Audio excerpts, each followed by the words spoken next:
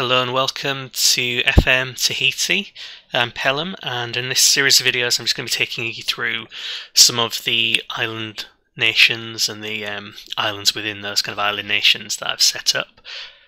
No actual FM gameplay in any of these videos, I'm just using Google Maps to show you how pretty all of it is, and hopefully then you can also pick some of your favourites that you might like to see me either manage or completely destroy if you just take a real disliking to any of them.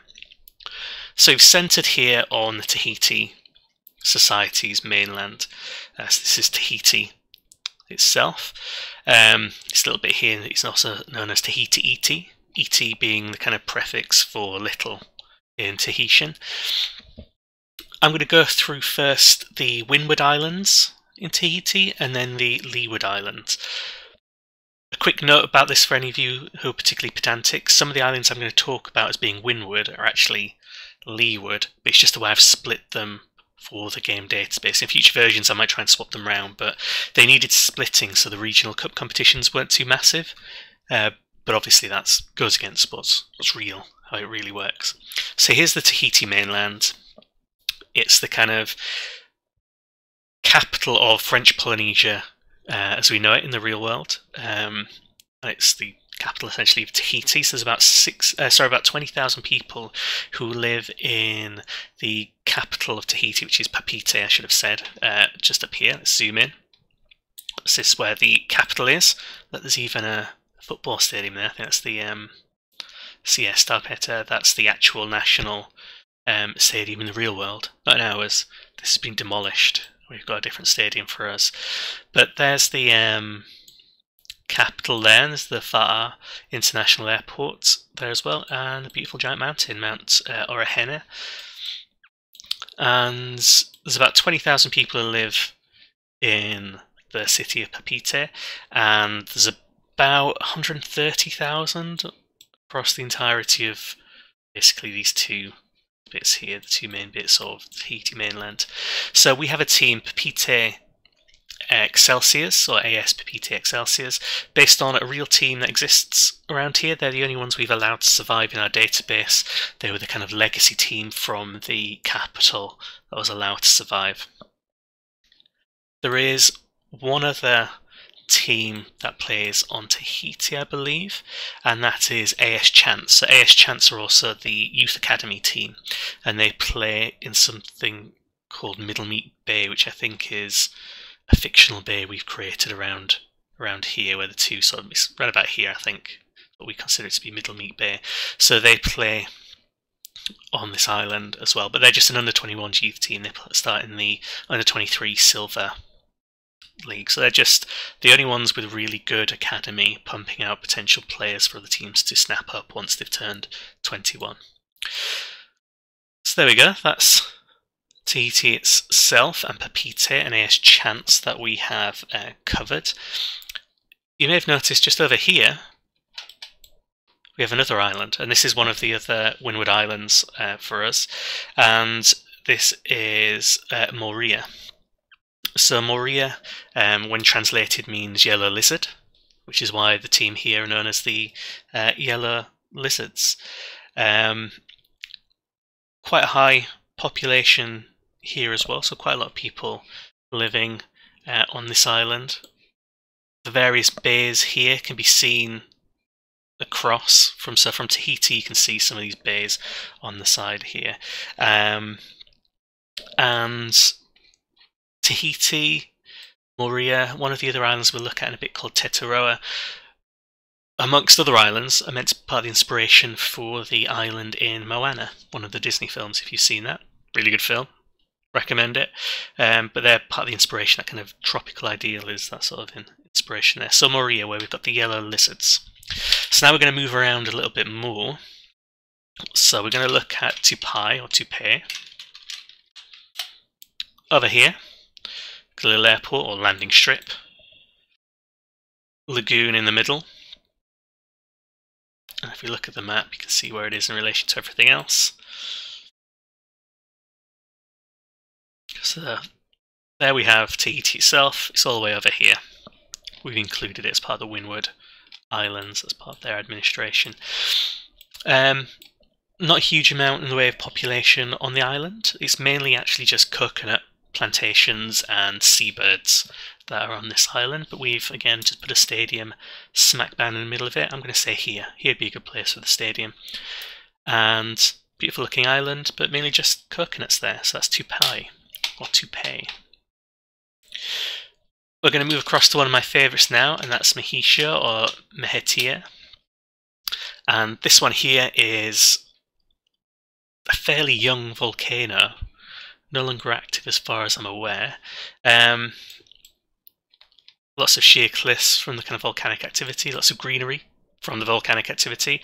Nobody actually lives here, it's just a giant volcano that various explorers spotted and then moved on from. You don't really need to go landing on volcanoes all the time. And if we move out, you can see here it's off to the east of Tahiti, ET. That's where the Mahisha eruptors play, because volcanoes are pretty inspirational when it comes to names.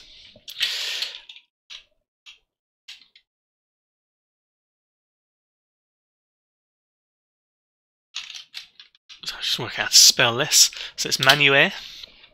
So Manue, also known as the Scilly Island, a bit like the British kind of Scilly Island.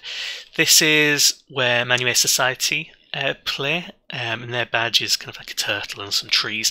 And basically this island's a nature reserve. There's about 40 people who live on it, kind of maintaining it as a nature reserve, I believe. There's lots of turtles, so green sea turtles, seabirds. In this lagoon in the middle, there's meant to be lots of oysters, like thousands and thousands of oysters. So it's mainly a large nature reserve. So we've kind of ruined that a little bit by sticking a stadium in somewhere. Where are we going to put the stadium? Yeah, let's put it here. You can see people enter the lagoon. That's where the stadium is. It's official now. Moving on to one of the other Windward Islands.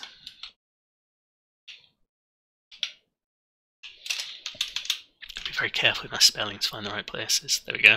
Don't want to go to Australia. So this is Me'ao, or Me-Yao. I'm really going to struggle with this one. Again, there's not a huge amount that goes on in this island. Pretty low kind of population.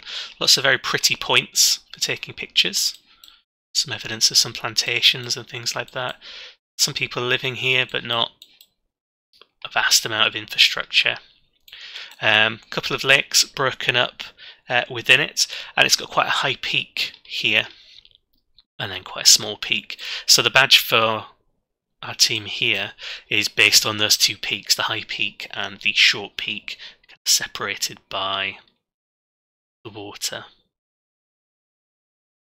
And again, not many people living here, so it's one of our smaller islands. So where next? I think for this we have to now move on to the Leeward Islands. So we're going to look first at where it is. Raiate, or Raiate. Again, I'll probably pronounce this differently at some points. So this island here is actually the largest island outside of the Tahiti mainland. Maury, I think, comes in at about third. This one's second. It's got about 12,000 people on it. Fairly pretty island.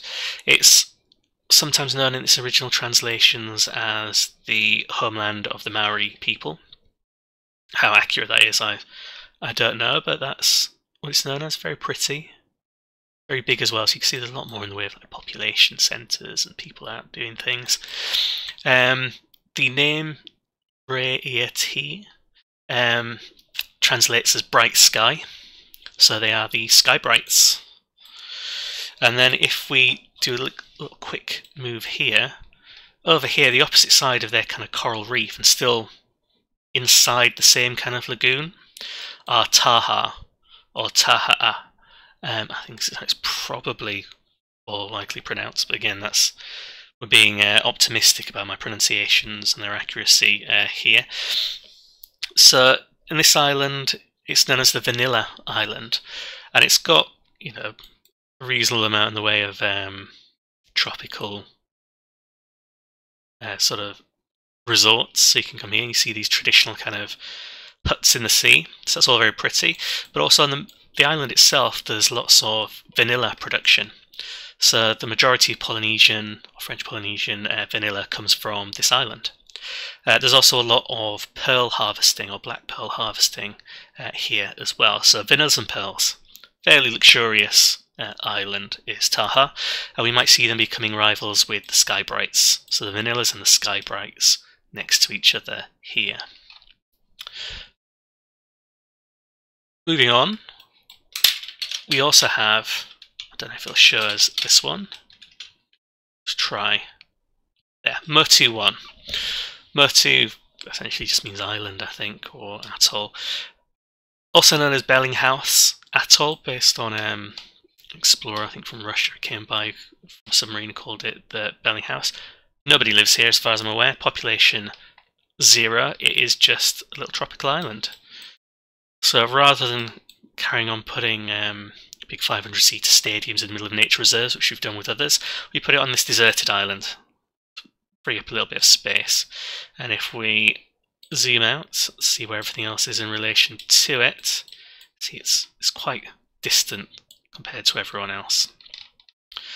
Motu 1, our team that play there, play on a sand pitch because it's quite a sandy island, so it's not particularly rocky. A lot of this is all just growing and built on sand. It's a low-lying sand island, so there's not much cover in there for anyone.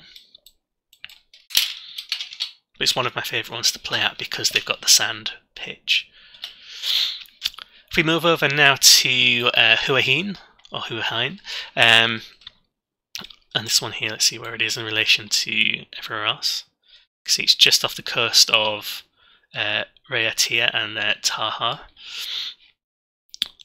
Lovely looking island. It used to be better connected, so this used to be a lagoon rather than a bay, so it's kind of more all-encompassing. Quite a big island, there's about 6,000 people on there. There's a little bit of tourism on there as well. The eels play here, and they're called the eels because I believe this little bit here where the kind of sea has found its way through is a kind of sand land bridge with this little bridge, actual bridge over it. And there are lots of eels in this kind of more brackish water that live there, and the eels are kind of meant to be sacred. They're sacred eels to the people who originally lived here, and you can pay to come down here and feed the eels, and these eels could be like over 1 metre long, some of them. So that's where all the fun happens, with the eels. Moving on from the eels, we'll go to somewhere that a lot of you might already know about, Bora Bora. So Bora Bora, see that was a very tiny transition, you might have noticed. So you've got Bora Bora, Taha, Sky Brights, Hua Hin, which I completely blanked for a second, and then Bora Bora. So Bora Bora, let's zoom in. Where are we going to zoom in? On one of these, or one of these, one of these. It's just, this is where, when you see like the images of Bora Bora or French Polynesia, and it's got all the kind of huts out on the sea in the lagoon, a lot of the images about French Polynesia are coming from here. It's just so picturesque, and this is like the honeymoon destination, so it's pretty famous. It's industry, its money's made pretty much purely from tourism, from that kind of high-end tourism. Bora Bora translates as firstborn, and its full older name used to be translated as like a firstborn gift from the gods, something like that, but it's just Bora Bora now. In the Second World War, some Second World War guns over here, so the US put a base on here to be one of their bases in the Pacific. Never saw any kind of combat, and then afterwards they moved off, but they basically fortified it during the Second World War.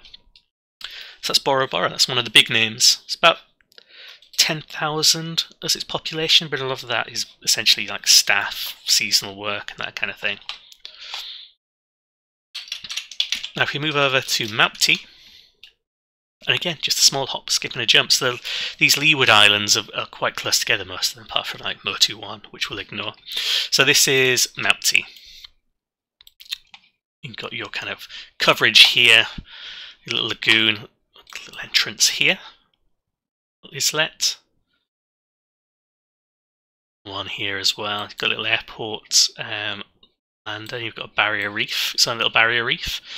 Various pensions, as I mentioned in some of the other videos. You can go to one of those big tropical resorts in Bora Bora, or you can go to what is known as a pension, so basically like a bed and breakfast. Much cheaper, hang out with the local family essentially in one of their spare rooms, more or less. So Mauti, about 1,000 people or so live here, not a huge island in and of itself. It's known for farming what's known as the noni fruit, which is an amazing name. Noni fruit's also sometimes known as the cheese fruit, so it's quite a pungent smelling fruit apparently, and that's their main export. You can see this is probably all nonis from head to tail, nonis everywhere. But that's Mauti, so their badge has the noni on it. Their badge is the relief of a noni.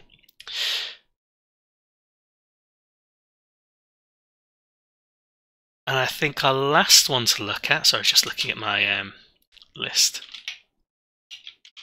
There we go, I can't really spell it, I always get it wrong, is Tetiaroa, or Tetiaroa. So Tetiaroa has a resort on it called the Brando. I may have mentioned Bob's Bar at the Brando. May have mentioned in some other videos that basically Marlon Brando leased out the island. He bought like a 99-year lease on the island. So Marlon Brando in the 1960s filmed Mutiny on the Bounty because the HMS Bounty mutinied near here, and I think in one of the videos about it's the Austral Islands and the Bass Islands, point out one of the islands they landed on and ruined things for people.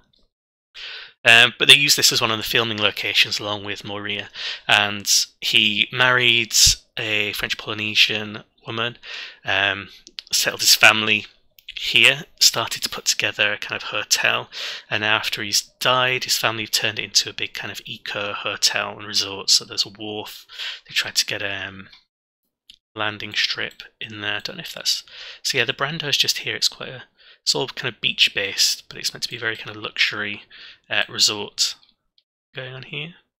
That just looks nice. Yeah, so it's a fairly lovely place. There's a BBC or Channel 4 documentary where people go and visit this, so there's actually like a full hour's worth of footage of them just enjoying essentially paradise. And that's Tetiaroa, so they're known as the Tetiaroa Reefers, and this is a team my brother used to play as quite a bit. And I think then I've covered pretty much all the teams. So if I just go back, you see Tetiaroa a bit north of the mainland, and then you've got a lot of the rest of the teams over there. So that's French Polynesia, or the Tahitian mainland within French Polynesia, covered. Thanks very much for watching this. Like I said, no FM gameplay. This is just so you can pick out who you want to support. I recommend Mauti because they're full of nonis, or potentially, I don't know, Bora Bora is too obvious a one to support. I'd maybe go for the hipster's choice of Manue because of the green sea turtles. That's probably the hipster's choice. Go for that one. Thanks very much.